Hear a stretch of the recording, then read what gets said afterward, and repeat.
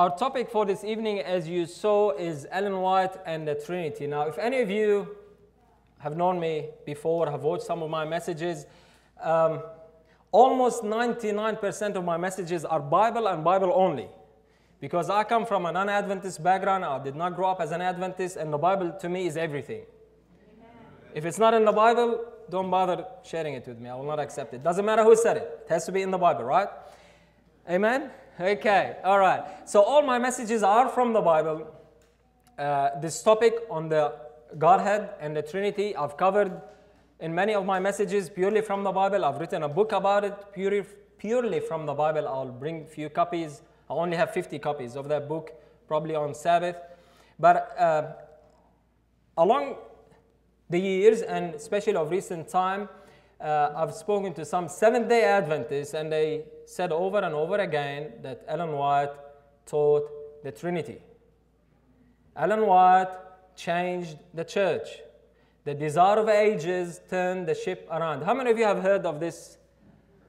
Okay, most of you have. Well, I heard them, and I thought, all right, well, it's been a couple of years since I did a presentation purely about Adventist writings. Maybe it's time I do another one. I've done one 2 years ago and I haven't done any since, so I thought I'll do another one just to sort of answer these questions. Amen? So if you're here, if you're not a Seventh-day Adventist, please bear with me. Tomorrow, all of the speakers, and tomorrow I'll be just dealing Bible only. There's a lot of material out there that is Bible only, but if you're a Seventh-day Adventist, you will understand why I am doing this presentation. I hope it will make sense to you.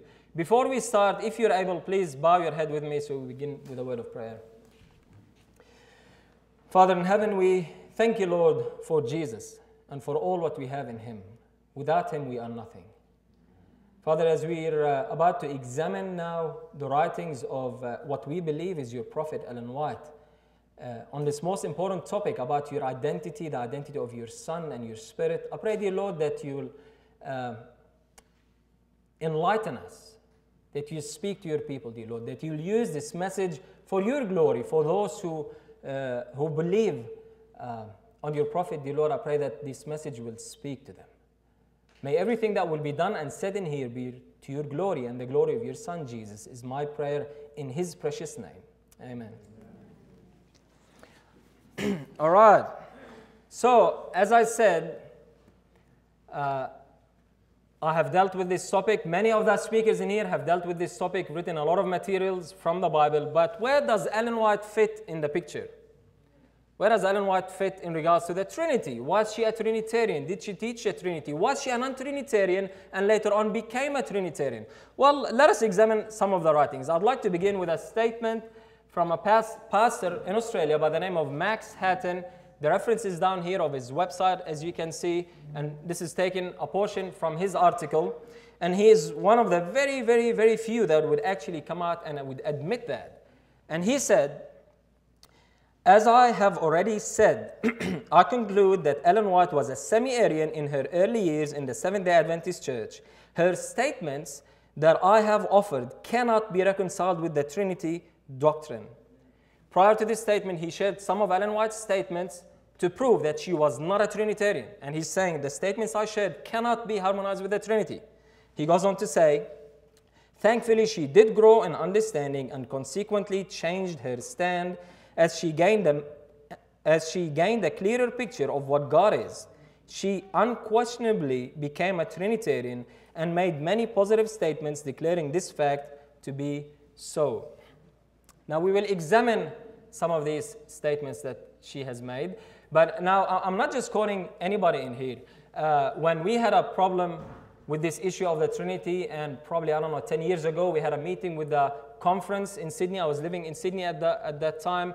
The conference chose this pastor to come and sit in the meeting to sort of share his understanding of the Trinity. He used to be considered one of the sort of authorities on the Trinity doctrine in the Sydney conference. He has written 2 books on the Trinity. So it's not just anybody I'm quoting, right? Because anybody can say anything. He's supposed to be, he knows what he's talking about. Now, not many Seventh-day Adventist pastors or historians would agree with what Pastor Max Hatton said. Others would have different opinions about whether Ellen White was a semi-Arian, as he said, or not. However, most, if not all, historians would admit that the Adventist church was a non-Trinitarian church prior to the Desire of Ages. Let's have a look at a few statements. This is taken from Merlin Burt, and he said, up until the turn of the 20th century, Seventh-day Adventist literature was almost without exception opposed to the eternal deity of Jesus and anti-Trinitarian. Now, allow me to highlight a couple of things from here. Number one, he's saying up till the turn of the century, that means up till 1900, which later on we will find out he means by the 1898 when the Desire of Ages was published. But nonetheless, he says up till that time, the Seventh-day Adventist literature was almost without exception opposed to the eternal deity of Jesus. That is wrong, and you will see evidence for that. This is his understanding of the non-Trinitarian view. He believed that if you do not believe in the Trinity, in God the Son, that means you're opposing the eternal deity of Jesus. Now, we will see more evidence on that. But at least he admitted that up till the 1900, the Seventh-day Adventist Church was non-Trinitarian, right? Notice from the book, The Trinity, what we read. Those Seventh-day Adventists who rejected the traditional Trinity doctrine of the Christian creed had no question about the biblical testimony regarding the eternity of God the Father, the deity of Jesus Christ as Creator, Redeemer, and Mediator, and the importance of the Holy Spirit. So there you go. That's from a theologian, historian. He admits that those Seventh-day Adventists who rejected the Trinity doctrine, they had no problem with the eternal deity of Jesus Christ. Yes? But again, he admits that they were non-Trinitarian. So you have pastors, theologians, historians that will publicly admit that the Seventh-day Adventist Church, early in the piece, just before the turn of the century, was non-Trinitarian. I want you to keep it in mind. William Johnson, I'm sure you're familiar with this statement. He said many of the pioneers, including James White, Jan Andrews, Uriah Smith, and J.H. Wagner, held to an Arian or semi-Arian view. That is, the Son at some point in time before the creation of our world was generated by the Father. So he's telling you these people, the founders of the Advent movement, they believed that at some point in the eternity past, God the Father generated, or as the Bible says, brought forth a Son. All right. Notice what he goes on to say. Only gradually did this false doctrine. What false doctrine? The non-Trinitarian, the semi-Arian, the doctrine that Jesus at some point in time in eternity past was brought forth by the Father. He's saying this false doctrine, only gradually did it give way to the biblical truth, and largely under the impact of Ellen White's writings in statements such as, in Christ is life, original, unborrowed, underived. We will deal with this statement later on. But he calls what they believed false doctrine, and he says, when Ellen White published The Desire of Ages, this is taken from The Desire of Ages, sort of she started turning the ship around. She started steering their belief towards the Trinity. Yes? You follow me? Notice also what we read in the book Issues. The Seventh-day Adventist Encyclopedia attributes Adventism's gradual adoption of Trinitarianism to the influence of Ellen White's writings, especially key statements found in The Desire of Ages, published in 1898. Again, over and over we see that they are admitting that the Adventist Church was non-Trinitarian, but in 1898, when Ellen White published The Desire of Ages, that started turning the ship around. You can see that? All right, another one taken from Jerry Moon. He says, nevertheless, the publication of Ellen White's Desire of Ages in 1898 became the continental divide for the Adventist understanding of the Trinity. So it all boils down to the Desire of Ages. In Desire of Ages, Ellen White turned the ship around. Prior to that, the Adventist movement was non-Trinitarian. After that, the Adventist movement became Trinitarian. Just like that. We'll see about that. But the common theme is that through the book Desire of Ages, Ellen White changed the belief of the church. So what we're going to do today is compare Ellen White's writings, not all of them, don't worry, we will finish tonight, relating to this topic, what she said before Desire of Ages and after Desire of Ages. Is that fair? Right? Because if in Desire of Ages she turned the ship around, then surely what she said before Desire of Ages on this topic will be different than what she said after Desire of Ages, right? It's only common sense. So we'll do that. But before we do that, allow me to highlight something of what Ellen White said. Notice what she wrote in 1906, that's 8 years after Desire of Ages. She said, and now after half a century, after 50 years of clear light from the Word as to what is truth, there are rising many false theories to unsettle minds. But the evidence given in our early experience has the same force that it had then. The truth is the same as it ever has been, and not a pin or a pillar can be moved from the structure of truth.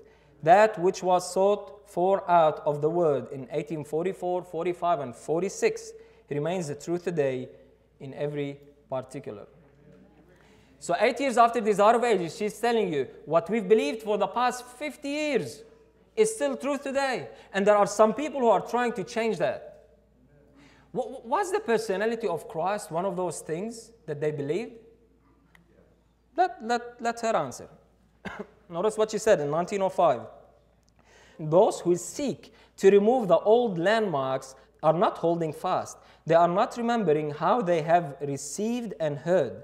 Those who try to bring in theories that would remove the pillars of our faith concerning the sanctuary or concerning the personality of God or of Christ are working as blind men. They are seeking to bring in uncertainties and to set the people of God adrift without an anchor. So was the personality of Christ and the personality of God a foundation, a pillar of what they believed early? That's what she just said. It's the old landmarks. I mean, just from that alone, that should tell you that the conclusion that these historians, theologians, and pastors reach to cannot be true. Because after Desire of Ages, she's telling you what we believed about the personality of Christ is a platform. These old landmarks, back in the 44, 45, 46, it's still true today. And those who are trying to change it are going to set the ship or the church adrift without an anchor. They're destroying the pillars. I mean, that alone is enough. But some people will say, well, no. Ellen White believed differently what the pioneers believed about the pre-existence of Christ. Well, let's see. Notice what we read here in her writings. She says, for instance, an effort was made to obtain the use of the hall at a village 4 miles from Hastings, where some of our workers proposed to present the gospel to the people. But they did not succeed in obtaining the hall because a school teacher there opposed the truth and declared to the people that Seventh-day Adventists did not believe in the divinity of Christ. This man may not have known what our faith is on this point, but he was not left in ignorance. I'll keep reading, but pause for a second. Why do you think this man thought or believed that Adventists do not believe in the divinity of Jesus? Because the Adventist church was not Trinitarian, as all the historians would admit, right? Now, notice how they set him straight. That's Ellen White talking. She says, he was informed that there is not a people on earth who hold more firmly to the truth of Christ's pre-existence than do Seventh-day Adventists. But the answer was given that they did not want that the doctrines of Seventh-day Adventists should be promulgated in that community and so forth. So when Ellen White was talking in here, was she talking about herself included in the church? Yes. She believed the same as the church on the pre-existence of Christ. So even though most theologians and historians do not want to admit that Ellen White was a non-Trinitarian prior to the age, just give them that for now, whether they like it or not, by saying that the Adventist church was non-Trinitarian, they are saying that the prophet of that church was non-Trinitarian. And she agrees with them. Amen? All right. Now, what that guy historian said about this false doctrine regarding that the Son was brought forth of the Father in the days of eternity, that false doctrine was believed by Ellen White. Ellen White believed it as well. Right? She's included in it. I guess what Jerry Moon wrote sums up our dilemma very well. He said that most of the leading Seventh-day Adventist pioneers and non-Trinitarians in their theology has become accepted Adventist history, surprising as it sounded to most Adventists 40 years ago when Erwin Gain wrote an MA thesis on the topic. More recently, a further question has arisen with increasing urgency. Was the pioneers' belief about the Godhead right or wrong? As one line of reasoning goes, either the pioneers were wrong and the present church is right, or the pioneers were right and the present Seventh-day Adventist church has apostatized from biblical truth. I guess he sums up the whole dilemma very nicely in one paragraph. Either all these founders of the Adventist church, including Ellen White, were wrong, and now the church has received light from heaven, or they were right, and the church has went the wrong way. That's what he's saying. So let's begin comparing Ellen White's writings before and after Desire of Ages. Who is God?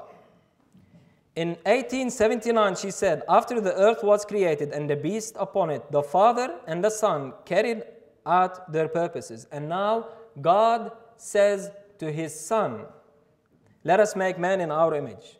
That's in 1879. So who is God? The Father. God said to his Son, the Father said to his Son, let us make man in our image, right? Notice what she said in 1904. God is the Father of Christ. Christ is the Son of God.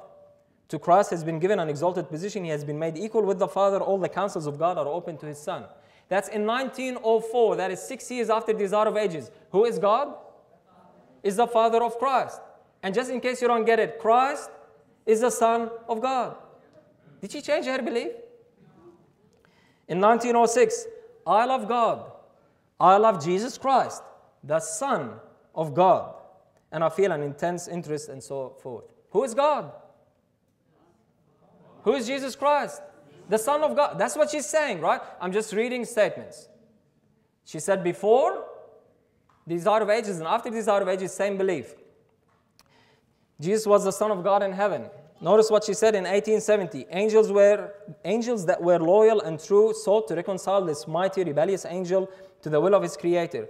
They clearly set forth that Jesus was the Son of God existing with him before the angels were created, and that he had ever stood at the right hand of God. These are the rebellious angels in heaven. They went to the loyal angels in heaven. They went to the rebellious angels and they said, hey, this Jesus that you're rebelling against, he's the Son of God existing with him before we were created. This is way before the incarnation, right? This was in 1870. Notice what she said in 1910. Angels were expelled from heaven because they would not work in harmony with God. This fact, the angels would obscure. What fact? That Christ was the only begotten Son of God, and they came to consider that they were not to consult Christ. One angel began the controversy, and so forth.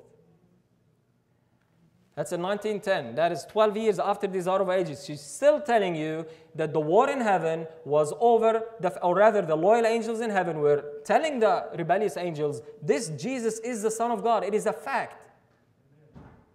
Way before the incarnation. Proverbs 8, she applied it to Jesus in 1890. She said, and the Son of God declares concerning himself, the Lord possessed me in the beginning of his works, before his works of old I was set up, and so forth, right? That's in 1890. Now, I'm assuming you've all studied, most of you studied Proverbs 8, and you know what it's saying, right? Jesus speaking there under the title of wisdom, and he's saying, the Lord possessed me in the beginning of his ways. I was set up or anointed before his works of old. I was brought forth. Possessed and brought forth means born. Set up means anointed, right? I have another message on it, but Jesus was born and was anointed in heaven. That's what Proverbs 8 does. As a matter of fact, Ellen White agrees with that. Listen to what she says 5 years later after that statement. A complete offering has been made, for God so loved the world that he gave his only begotten Son. Not a son by creation, as were the angels, nor a son by adoption, as is the forgiven sinner, but a son begotten in the express image of the Father's person, and in all his brightness, all the brightness of his majesty and glory, one equal with God in authority, dignity, and divine perfection. In him dwelt all the fullness of the Godhead bodily. I want you to reason a bit. I want you to think of it. She says he was begotten in all the brightness of his majesty and glory. When Jesus was born on earth, was he born in all the glory of God? Do you think sinners will be able to withstand, look at the glory of God? All his majesty and glory? With the brightness of all his majesty. Do you think man will withstand if God is to come and reveal his glory and brightness? Would we live? But she's saying he was begotten in that. When was he begotten in that? In heaven. In heaven. That's what she believed. That's what the Bible says. Right? The Bible said it before she was born. Right? But however, notice what she said after the Desire of Ages, 1906. The Lord Jesus Christ, the divine Son of God, existed from eternity, a distinct person, yet one with the Father. He was the surpassing glory of heaven. He was the commander of the heavenly intelligences, and the adoring homage of the angels was received by him as his right. This was no robbery of God, and she quotes now, the Lord possessed me in the beginning of his ways. End of quote. He declares. Who is he? Christ, Jesus. Then she goes on quoting, before his works of old, and so forth. So she applied Proverbs 8, which says that Jesus was begotten in the days of eternity. She said that before the Desire of Ages and after the Desire of Ages. This is in 1906. Did she change her belief that Jesus was the Son of God in heaven? No. Well, the Son been given an exalted position. She said this one in 1879.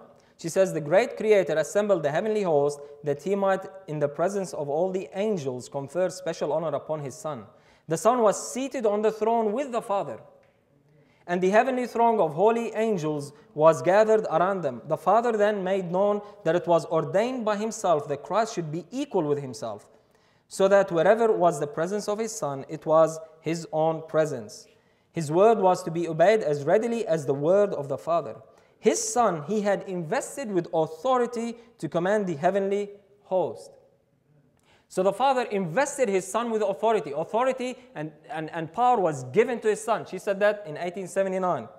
Notice what she said in 1904, after the Desire of Ages. God is the Father of Christ. Christ is the Son of God. To Christ has been given an exalted position. He has been made equal with the Father. Did she change her belief that Christ was given an exalted position? No. What about the Council of Peace between two beings? 1897, before the Desire of Ages, she said, in the plan to save a lost world, the council was between them both. The covenant of peace was between the Father and the Son. In Desire of Ages, she says, before the foundation of the earth were laid, the Father and the Son had united in the covenant to redeem man if he should be overcome by Satan. They had clasped their hands in a solemn pledge that Christ should become the surety for the human race. She's saying the same thing in Desire of Ages. And after Desire of Ages, in 1902, she says, by Christ, the work upon which the fulfillment of God's purpose rests was accomplished. This was the agreement in the councils of the Godhead. The Father purposed in council with his Son that the human family should be tested and proved. Did she change her belief? Okay, what about Christ being the only being? In 1890, she said, Christ, the Word, the only begotten of God, was one with the eternal Father, one in nature, in character, in purpose, the only being that could enter into all the counsels and purposes of God. She said that in 1890. Notice what she said the year just before the Desire of Ages. Christ, that is, the only being who was one with God, lived alone in humanity. He's the only being that was one with God. Notice what she said in the great controversy that was published in 88 and in 1911. That is 13 years after the Desire of Ages. She says, Christ, the Word, the only begotten of God, was one with the eternal Father, one in nature, in character, and in purpose, the only being in all the universe that could enter into all the counsels and purposes of God. By Christ, the Father wrought in the creation of all heavenly beings. Even after the Desire of Ages, she's still saying he's the only being that could enter. What about worship? In 1870, she says, Adam and Eve united with them, that's the angel, and raised their voices in harmonious songs of love, praise, and adoration to the Father and His dear Son for the tokens of love which surrounded them. Two beings were worshipped, the Father and His Son. Notice what she said in 1898, the year Desire of Ages was published. The Father and the Son alone are to be exalted. There's no third being to be exalted. The Father and the Son alone. And in 1903, after Desire of Ages, she said, in your hands will be placed a golden harp, and touching its strings, you will join with the redeemed host in filling all heaven with songs of praise to God and His Son. This is how you test if a prophet is a genuine or false prophet. If the prophet is in harmony with the Bible, and the Bible says, truly our fellowship is with the Father and His Son. That's 1 John. She's in harmony with the Bible, so we accept her writing. If she's out of harmony with the Bible, you throw her writings out, right? That's what you should do. If you're the people of the book, you test whoever speaks by the word of God, which is found in the scriptures. She is in harmony. Now, what about the Holy Spirit? She says the Holy Spirit is Christ Himself. She says in 1894, we want the Holy Spirit, which is Jesus Christ. In 95, she said, compared with humanity, Christ could not be in every place personally. Therefore, it was altogether for their advantage that He should leave them, go to His Father, and send the Holy Spirit to be His successor on earth. The Holy Spirit is Himself, divested of the personality of humanity and independent thereof. And in 1906, 8 years after Desire of Ages, she said, it is the Spirit that quickeneth, the flesh profiteth nothing. The words that I speak unto you, they are spirit and they are life. Christ is not here referring to His doctrine, but to His person, the divinity of His character. So who is the Holy Spirit? It is His person. It is Himself. She said that before and after Desire of Ages. The Holy Spirit is the life of Christ, she said. In 97, she says the influence of the Holy Spirit is the life of Christ in the soul. We do not now see Christ and speak to Him, but His Holy Spirit is just as near us in one place as another. It works in and through everyone who receives Christ. So who do we receive? Christ. It is His Spirit. In 98, Desire of Ages, that is, she said, the impartation of the Spirit is the impartation of the life of Christ. Is the life of Christ a different person than Christ? Again, in Desire of Ages, page 827, she says, Christ gives them the breath of His own Spirit, the life of His own life. In 1904, she says, this Comforter is the Holy Spirit, the soul of His life. And in 1911, she said, Christ gives them the life of His life. Can you see any change in theology? All right. She says it's the Spirit of Christ. She says, but it is the leaven of the Spirit of Jesus Christ, which is sent down from heaven, called the Holy Ghost, in 91. So the Holy Ghost, or the Holy Spirit, is the Spirit of Christ, or the life of Christ. In 95, she said the same thing. She said, the Holy Spirit is the Spirit of Christ. It is His representative. Here is the divine agency that carries conviction to the heart. And in 1909, that is 11 years after Desire of Ages, let them be thankful to God for His manifold mercies and be kind to one another. They have one God and one Savior and one Spirit. The Spirit of Christ is to bring unity into their ranks. So up till 1909, she's still saying the same thing. What about the presence of Christ? 92, she says, the Holy Spirit is the Comforter as the personal presence of Christ to the soul. It is His presence. In Desire of Ages, she says, the Savior has not promised His followers the luxuries of the world. He has promised that which is far better than worldly good, the abiding comfort of His own presence.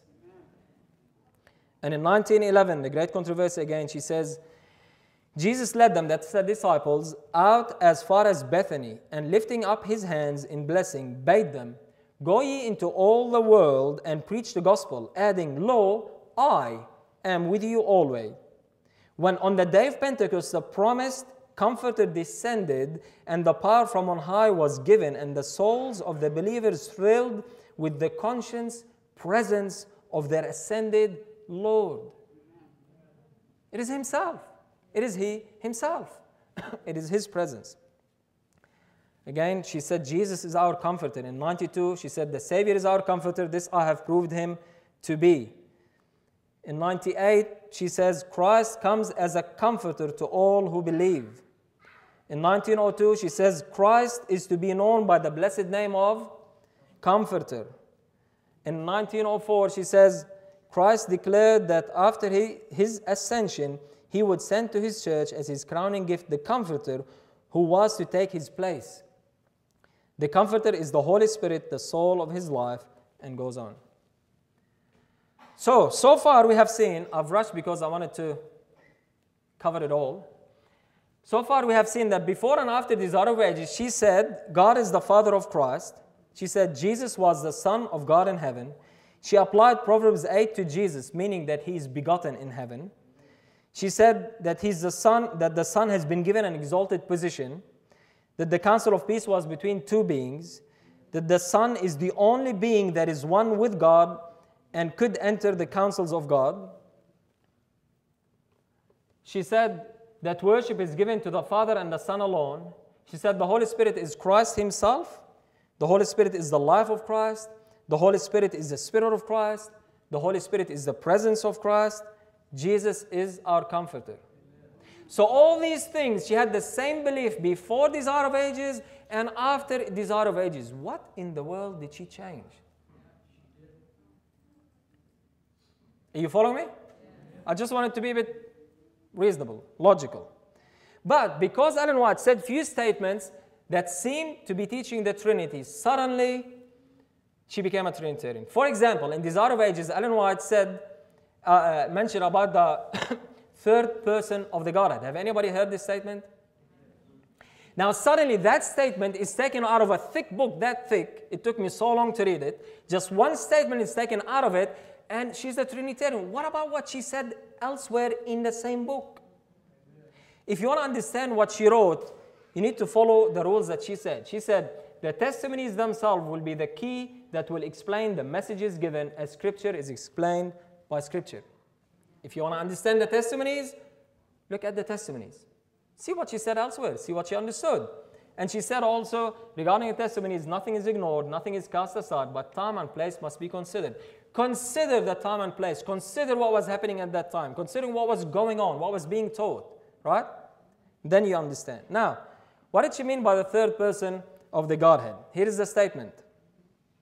Sin could be resisted and overcome only through the mighty agency of the third person of the Godhead, who would come with no modified energy, but in the fullness of divine power. That statement is cut, paste. Somewhere else, there you go, Trinity. Keep reading. Just keep reading the same paragraph. Let's keep reading. Notice what it says. It is the Spirit that makes effectual what has been wrought out by the world's Redeemer. It is by the Spirit that the heart is made pure. Through the Spirit, the believer becomes a partaker of the divine nature. Christ has given His Spirit as a divine power to overcome all hereditary and cultivated tendencies to evil and to place His own character upon His church. So who is the third person of the Godhead? It is His Spirit. That's what she said. Just keep reading the next sentence. Isn't this what we just saw earlier? That's what she said before Desire of Ages. That's what she said after Desire of Ages. So what's the big deal? What's the big deal? Oh, she called it third person of the Godhead. Compare this one, third person of the Godhead, with this statement, what she said earlier. The Holy Spirit is the Spirit of Christ. It is His representative. Here is the divine agency. We read this before Desire of Ages, right? 95. In the Desire of Ages, she said, the third person of the Godhead, Christ has given His Spirit as a divine power. So, Holy Spirit, she called it third person of the Godhead. She said in the first statement, it's the Spirit of Christ. In the second statement, she said it is His Spirit. In the first statement, she said it's a divine agency. In the second statement, she said it's a divine power. What's the difference? Why suddenly this statement becomes a Trinitarian and this one isn't? Can you see? She's saying the same thing. Just put a different terminology. It's a third person. But she told you who the third person is. However, let us see what else she said about the Holy Spirit in the book Desire of Ages. On page 21, she said, all things Christ received from God, but he took to give. So the heavenly course in his ministry for all created beings, through the beloved Son, the Father's life flows out to all. Through the Son, it returns in praise and joyous service, a thought of love to the great source of all. So she called the Holy Spirit the Father's life. Page 21. Notice what she said on page 166.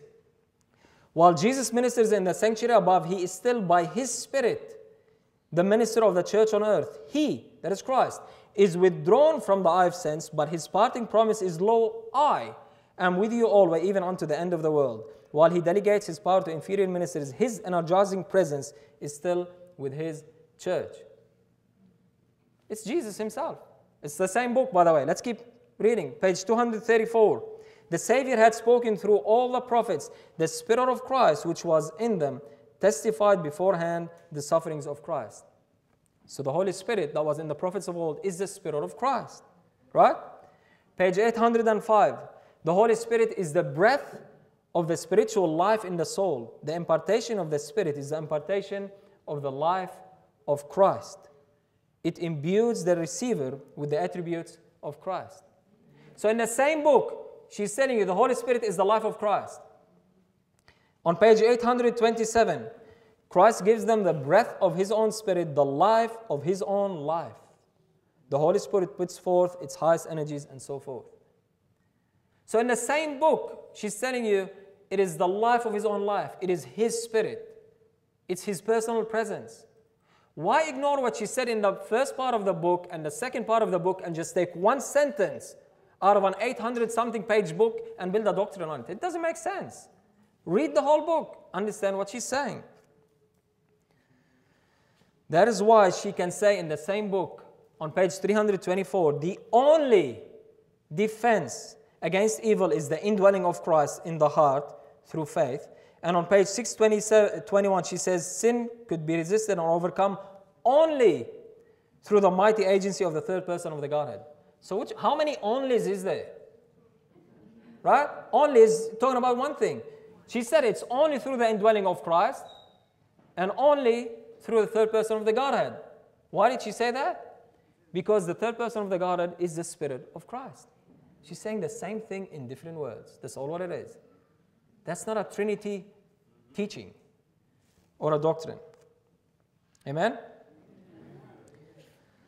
Now, I won't have time to go on the statement that say that the Holy Spirit is as much a person as God is a person and the Holy Spirit is walking on these grounds and so forth, because it's all the same principle. None of us in here denies the fact that the Holy Spirit is a person. We all believe that. The problem is it the person of Christ or is it another person different than Christ? So I won't go on these statements because they're the same. What about the other statement, the heavenly trio? Let's have a look at it. It says, the Father is all the fullness of the Godhead bodily and is invisible to mortal sight. The Son is all the fullness of the Godhead manifested. The Word of God declares him to be the express image of his person. God so loved the world that he gave his only begotten Son, that whosoever believeth in him should not perish, but have everlasting life. Here is shown the personality of the Father. She goes on to say, the Comforter that Christ promised to send after he ascended to heaven is the Spirit in all the fullness of the Godhead, making manifest the power of divine grace to all who receive and believe in Christ as a personal Savior. And then she made this statement. There are three living persons of the heavenly trio. In the name of these three great powers, the Father, the Son, and the Holy Spirit, those who receive Christ by living faith are baptized, and these powers will cooperate with the obedient and so forth. Now somebody reads this statement and says, surely that's a Trinitarian statement, right? She says heavenly trio. What more do you want? Well, hang on a second. What does trio mean? Three. Does anybody here in this hall, any of you, does not believe that there is a Father, there is a Son, and there is a Holy Spirit? So you believe in three. So you believe in a heavenly trio. But what does she mean by the statement? Let us analyze it. The first part, the Father is all the fullness of the Godhead bodily and is invisible to mortal sight. All what she's saying is the Father is all the fullness of divinity, but he's invisible to the human race. You cannot see him, right? Is there a problem with that? No problem. The Son is all the fullness of the Godhead manifested. Jesus is all the fullness of divinity, but manifested, revealed to us. The Word of God declares him the express image of his person. He's the express image of his Father. God so loved the world that he gave his only begotten Son. It's his Son. Why? Here is shown the personality of the Father. So all what it's saying is, the Father is all the fullness of divinity, but you can't see him. The Son is all the fullness of divinity, but it's manifested to you. Right? So no problem. Then she says, the Comforter that Christ promised to send after he ascended to heaven is the Spirit in all the fullness of the Godhead, making manifest. So the Spirit is sent in all the fullness of the Godhead. She's not saying the Father is all the fullness, the Son is all the fullness, the Spirit is all the fullness. No, no, no. Father is, the Son is, the Spirit is sent in all the fullness of the Godhead. But nonetheless, someone will say, oh, you're splitting hairs. And okay, let us just look at it a bit deeper. What is the statement saying? The Comforter that Christ promised to send after he ascended to heaven, right? So the Comforter, or this third person, is the one that Christ sent after he ascended to heaven, right? Does she talk anywhere else in her writing about who Christ sent after he ascended to heaven? Ask her. These are of ages. While Jesus ministers in the sanctuary above, he is still by his Spirit the minister of the church on earth. He is withdrawn. We just read this, right? So that's Christ. She says, we want the Holy Spirit, which is Jesus Christ. She said the Holy Spirit is himself. She said Christ gives them the breath of his own Spirit, the life of his own life. The Comforter is the Holy Spirit, the soul of his life. Christ gives them the life of his life. Did she say what she meant? Who is the Comforter? She did. She said the Comforter is the one that Christ sent after he went to heaven. And she told you in her other writings what she meant by that. So what's the big deal? We all believe in a Father, we all believe in a Son, we all believe in a Spirit. Just what do our words mean? So when Ellen White said the Comforter that Christ promised to send after he ascended to heaven is the Spirit in all the fullness of the Godhead, she meant, or she was talking about his Spirit or the life or the presence of Christ. She was talking about Christ himself in spirit form. She made that very clear elsewhere in her writing. Right? And when she said there are three living persons of the heavenly trio, in the name of these three great powers, we all believe there is a Father, a Son, and there is a Holy Spirit. Nobody denies that. If you deny that, you do not read the scriptures. The Bible is very clear. All it means is, as she said somewhere else in 1905, they have one God, one Savior, and one Spirit. The Spirit of Christ is to bring unity into their ranks. So this is the heavenly trio she's talking about. One God, one Savior, and one Spirit. It's the Spirit of Christ. This is the heavenly trio she's talking about. It's not a Trinitarian statement. You with me? All right. Now again, this deals with the other statements, the three great powers and three heavenly dignitaries. They're all the same point. We all believe in three.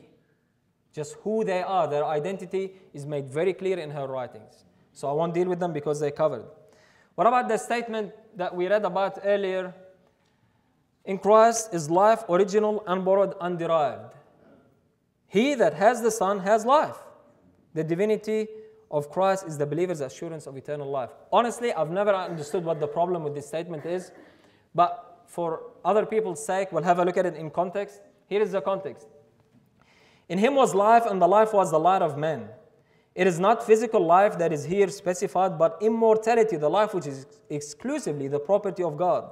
The Word, who was with God and who was God, had this life. Physical life is something which each individual receives.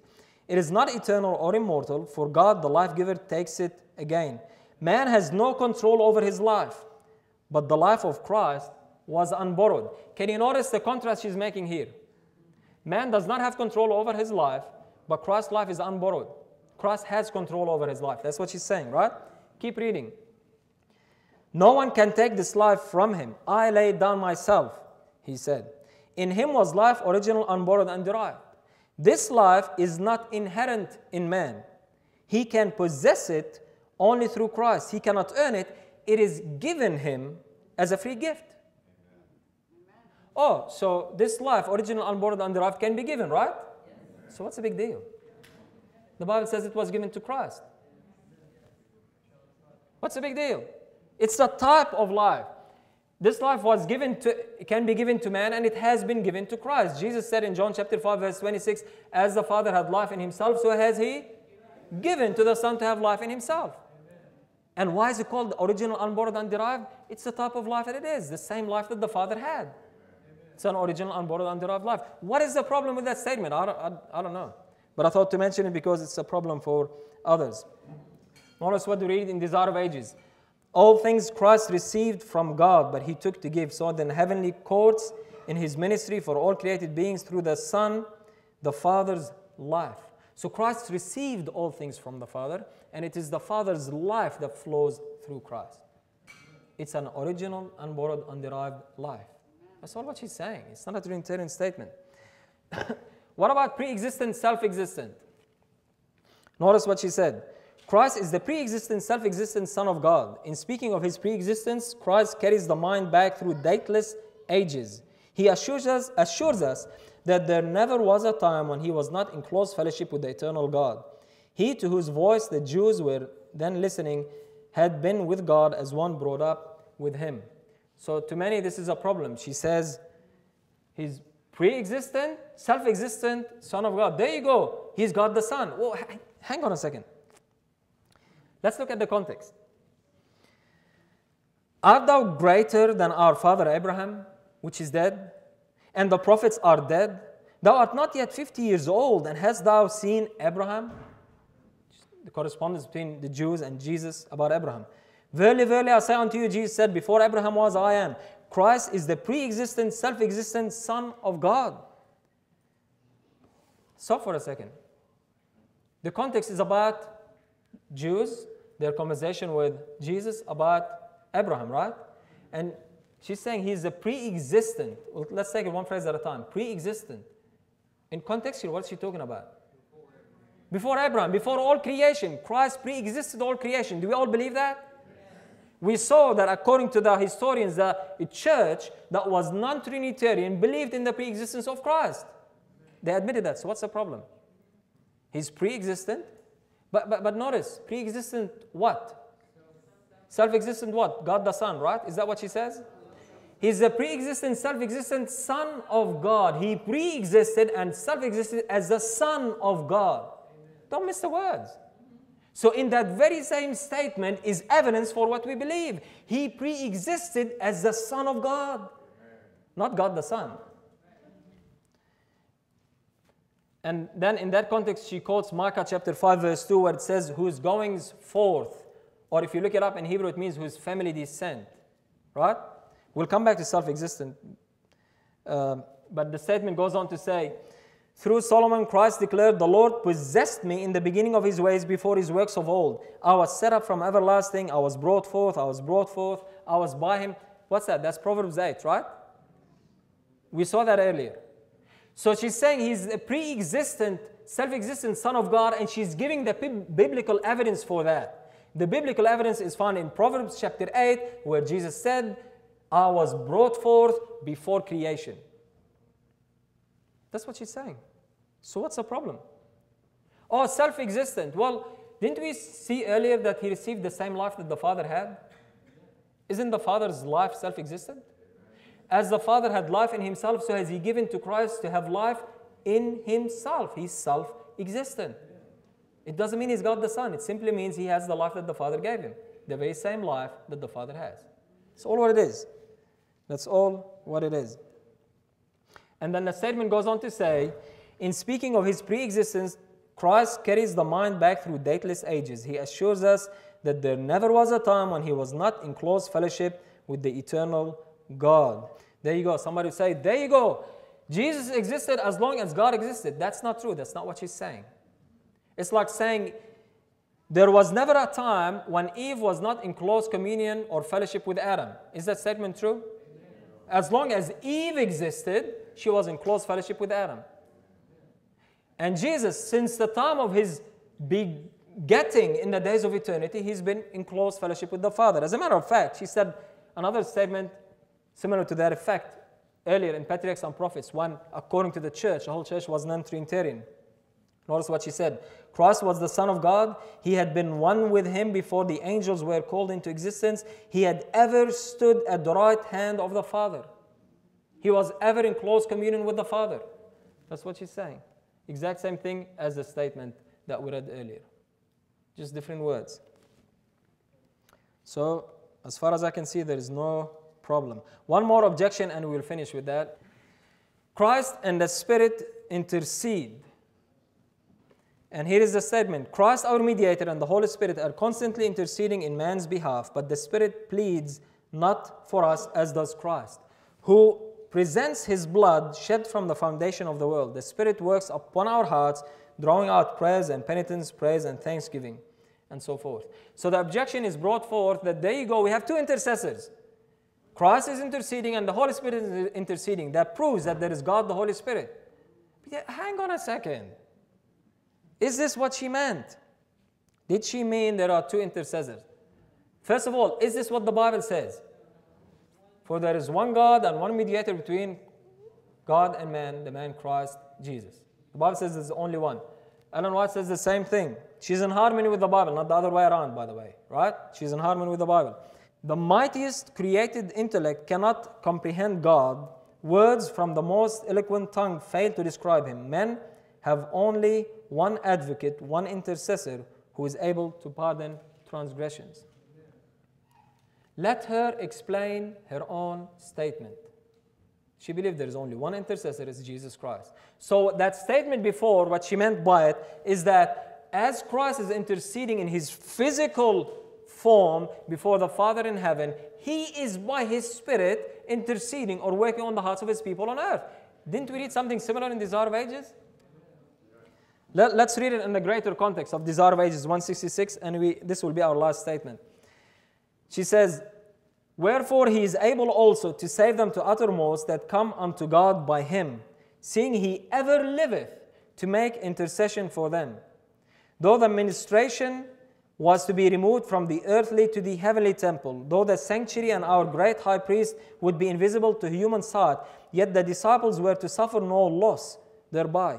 They would realize no break in their communion and no diminution of power because of the Savior's absence. While Jesus ministers in the sanctuary above, He is still by His Spirit the minister of the church on earth. He is withdrawn from the eye of sense, but His parting promise is fulfilled. Lo, I am with you always, even unto the ends of the world. So who is the intercessor? Whoever lives to make intercession? It is Christ.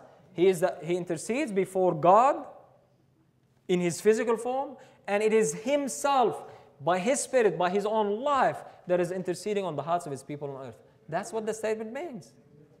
It's not a Trinitarian statement. So, was Ellen White a Trinitarian? No. Ellen White was not a Trinitarian. Ellen White did not change. Ellen White maintained the same belief that she had in the beginning up till the year she died. So I hope for those Seventh-day Adventists who are holding to the spirit of prophecy, to Ellen White, more than they are holding to the Bible, I just want to show them that even that, they don't have to hold. In and of itself, that is wrong to do. To put the spirit of prophecy on top of the Bible, that is wrong to do. But if you're doing that and you think the spirit of prophecy lends weight to the Trinity, I just want to show you that's wrong. Amen? All right, let us close with a prayer. Our Father in heaven, we thank you, Lord, with all our hearts for your Spirit that guides and leads us into all truth. We thank you, Father, for the time we have to fellowship together, to study your word, and now as we took some time to look at the writings of Ellen White, I pray, dear Lord, that you'll use this message for your own glory in the lives of those who need to hear. This is my prayer in Jesus' name.